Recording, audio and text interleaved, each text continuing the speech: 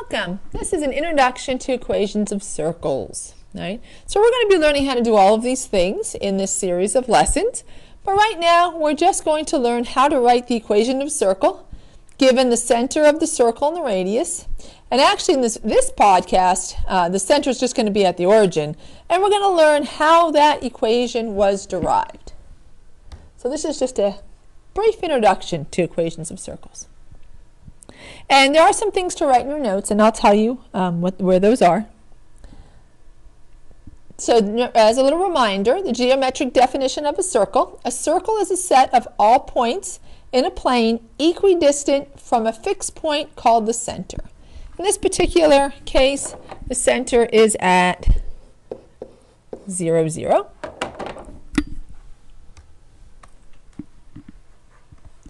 A radius is a segment whose endpoints are the center of the circle and any point on the circle. All right, so here we have the radius. We have two different radii drawn in here. We have this one, which is located at 1, 2, 3, 4, 5, excuse me, 1, 2, 3, 4, 3, excuse me, 4, 3. I'm counting, looking at both of them at the same time. I'm thinking of the next one, 4, 3, and this one is at 5, 0. Right, so the radius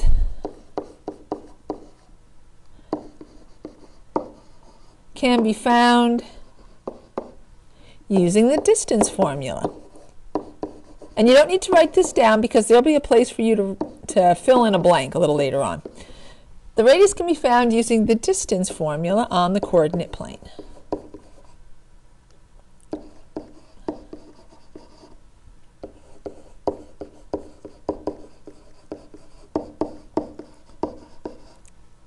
Right, so let's call this radius 1, and we'll call this radius 2.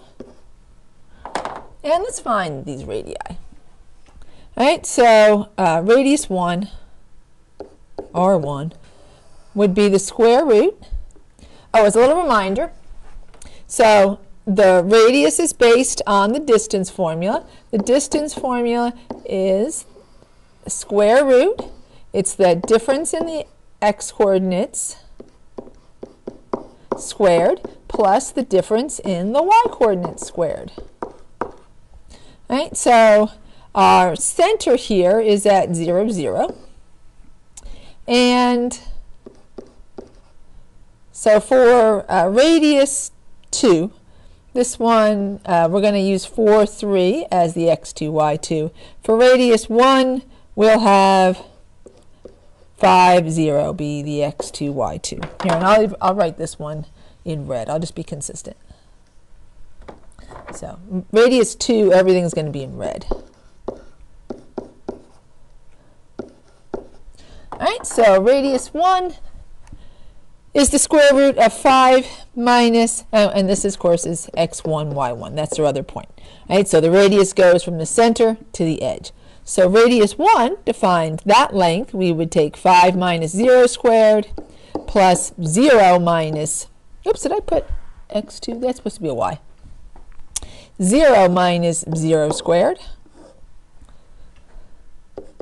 Well, 5 minus 0 is 5, so we have 5 squared. And I don't really need to put 0 minus 0 squared. That's just 0. And if I'm going to add 0, it's not going to change.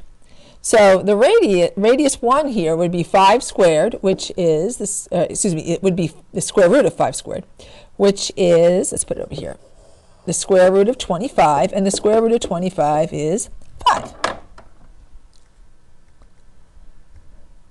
Whatever that equals there. Let's find radius 2.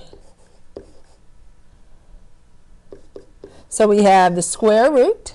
So we take the difference in the x-coordinates. So 4 minus 0 squared plus 3 minus 0 squared. Well, 4 minus 0, that's just 4, and 3 minus 0, that's just 3.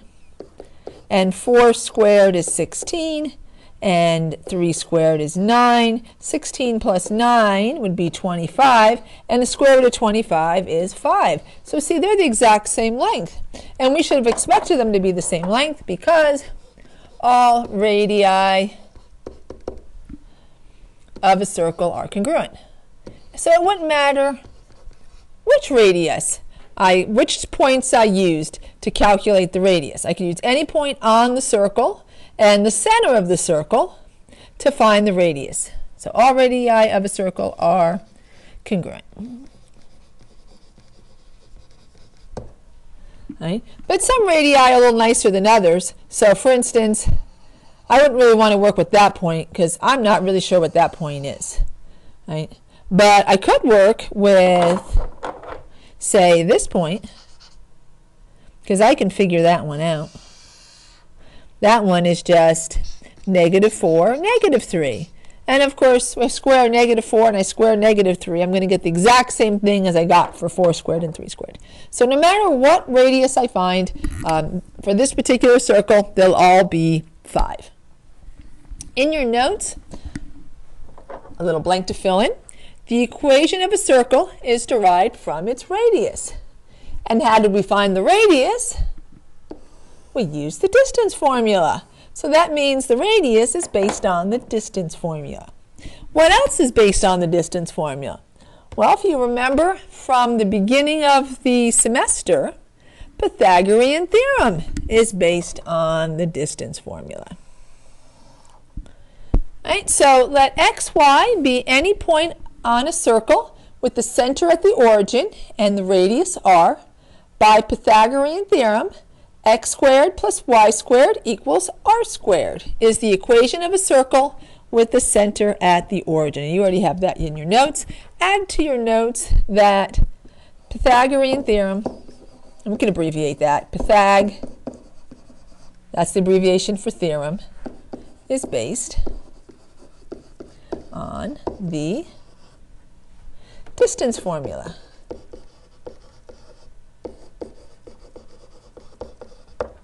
Right? Right? So, and I could use any point on the circle to find the radius. It wouldn't matter which one I used, and we saw that in the last example. Right? So it's the different, and if we're at the origin, right, we subtract 0, we're going to just have x squared, right? So here, let's just take a look. So our center was at the origin, right? When my point was 4, 3, I had 4 minus 0 and 3 minus 0. So notice that's just the x value squared, right? Because subtracting 0 doesn't make a hill of beans, right? Doesn't make any difference at all. Same number when you subtract the 0, right? So no matter what point I'm given, so I don't want to put a squared there because I'm thinking I'm using Pythagorean theorem. I just wanted to put a y. No matter what point I'm given, right, we can use the exact same equation to find the radius. And our equation of our circle is based on the radius, right? So I can use any of these at all. There's x, and there's y, and that's the radius. Right, so notice that both the x and y terms are squared. Linear equations don't have any squares. Parabolas only have the x term. But for a circle, both x and y are squared, right, because we're using the distance formula to write the equation of the circle.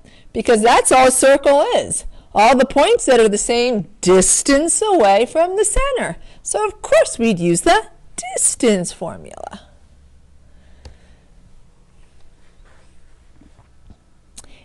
And here you have some fill-ins for your notes. It's all the red words except the word edge. That's already actually been filled in, but it's still in red for some reason. If we're not given the radius, we can use the distance formula to find the measure of the radius. The radius is just the distance from the center to the edge of the circle. Suppose the radius is r and the center is hk. Let xy be any point on the circle. The distance between xy and hk is r, so you can use the distance formula to find r. Right, and let's actually do that on the next page where I have a little bit more space.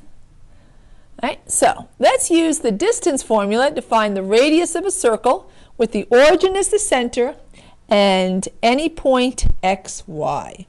Right, and so I'm doing this just to show you how the formula was derived.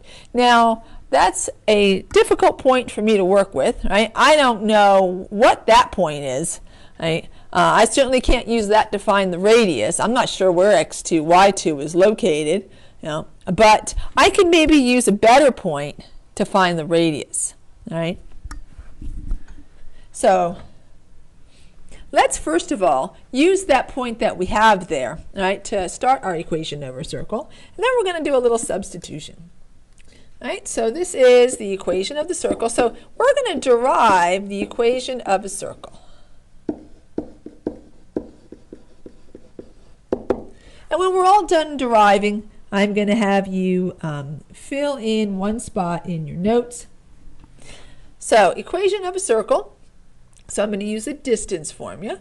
And we know that distance, and so we're looking at the distance from the center to the edge. And we know we can call that distance from the center to the edge of a circle. It has another name, right? We can call that radius. It's not just any old distance. That distance is the radius. So this is the equation of a circle, any old circle, right? That's with the center at the origin.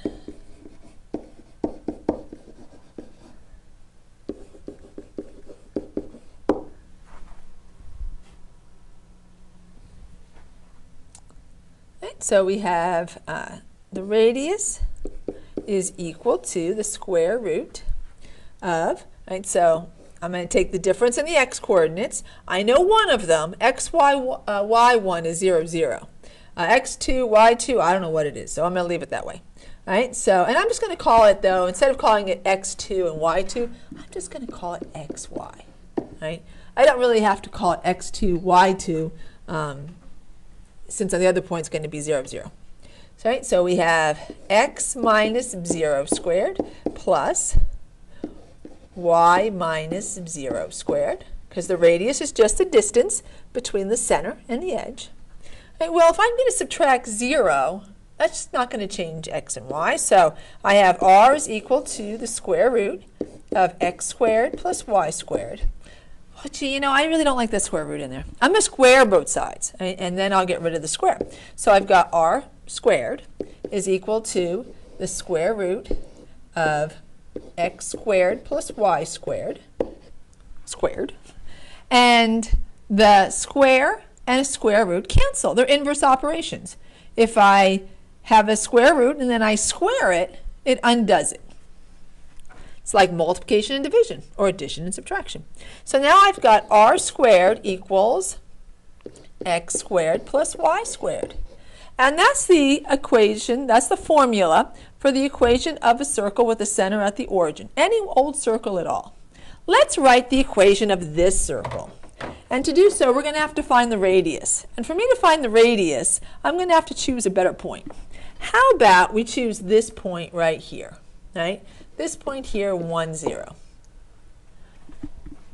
Now I'm going to use the distance formula for this one, but I may not use the distance formula again for a point like that, and I'll tell you why in a moment. Let's just find the this radius right here. Let's use that point to find the radius, because this is also a radius. It goes from the center to the edge. Right? And so this is still going to be x1, y1 is going to be 0, 0, and my x2, y2 will be 1, 0. Right? So the radius is the square root of x2 minus x1, so that would be 1 minus 0 squared, plus y2 minus y1, 0 minus 0 squared. Well, 0 minus 0 squared is 0, and 0 squared is still 0, and if I add 0 to something, it isn't going to change. So we're going to drop that in a moment. R is equal to, well, 1 minus 0, that's just 1. So the only thing left here is the 1 squared. And 1 squared is just 1. And the square root of 1, well, that's 1. Well, you see, I really didn't have to use the distance formula, right? Because this is a horizontal line. I think we could figure out that the length of that horizontal line was 1. But for our example here, I did use the distance formula. So now we could write the equation of this circle. The equation of this circle. Now we don't have to have r squared equals x squared plus y squared. And I'm actually going to flip those. I'm going to put the x squared plus y squared first. Now I can have x squared plus y squared equals, I know what the radius is. The radius is 1. So that would be 1 squared. Well, we should square that. 1 squared, well, that's still 1. So the equation of this circle is x squared plus y squared equals 1. That's the specific equation for this circle. So now you know how to write the equation of a circle at the origin. It's going to be x squared plus y squared, and then you're going to fill in the radius and square it. Right? And that's all there is to it. In your notes, and I actually did it over here as well, in your notes, I want you to add the equation of a circle at the origin. So if you look down in your notes there, I actually have the same thing, it looks like, written twice when I look at the text there. But if you go from where the circle is down to where it says circle is at the origin, I want you to fill in the equation. If the center is at the origin, then the standard equation is, fill in your notes, x squared plus y squared equals r squared. Let's go back and look at my last example. It's going to be, I think, the last thing in this set of notes. And you don't have to write this in your notes. All right? I guess I liked it so much, I did it twice.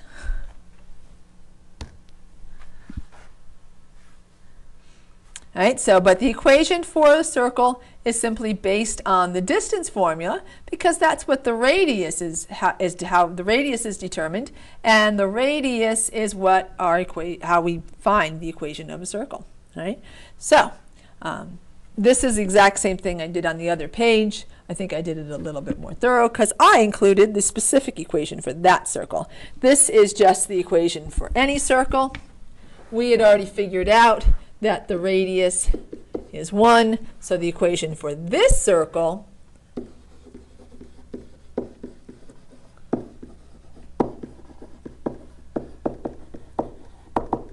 is x squared plus y squared equals r squared. Or excuse me, equals 1 squared, which of course is 1.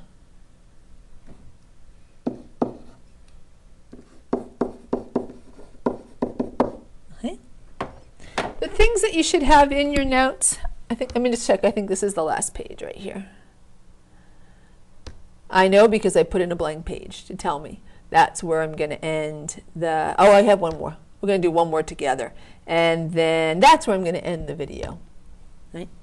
And this one is not in your notes, but we'll get lots of chances to write some more in your notes. All right, so we're going to write the equation of the circle. All right, so r is 2. What's the equation of the circle? Well, we see the center is at 0, 0.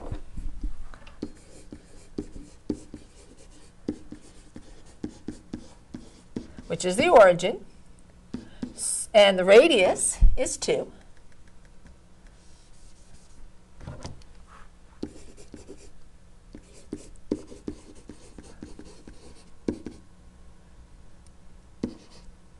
So the equation of the circle is x squared plus y squared equals 2 squared. Now we shouldn't leave it like that. We know what 2 squared is. X squared plus y squared, and even if it was a number you didn't know what the square was, you could just use a calculator. But I bet everybody knows that 2 squared is 4. So the equation of the circle here is x squared plus y squared equals 4. Let's see if I can get that into the box. There we go. Oops. There we go. Now it's in my box. All right?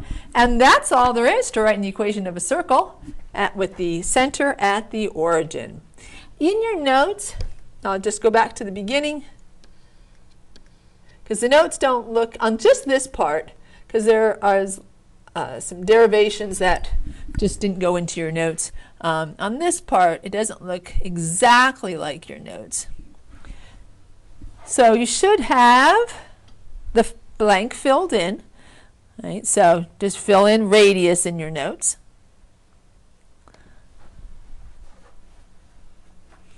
And you should have this in your notes. Okay? And you know what? Add in the extra triangles, just kind of showing. All right? So add the triangles to your notes. And you can just call them all x, y. And then the only other thing you needed to put in your notes is the fill-in here. All right? So put that in your notes, and it was a fill-in. And since this circle is not in your notes, I won't have you fill that in. And this circle is not in your notes, I won't have you fill that in either. And that's going to end this video. So in the next video, you're going to learn how to write equations of circles where the center is not at the origin. For instance, a problem like this one. What will happen if the center is not at the origin? Now what do we do? All right, so tune in to the next video and you'll find out what to do. Thanks for watching. Bye for now.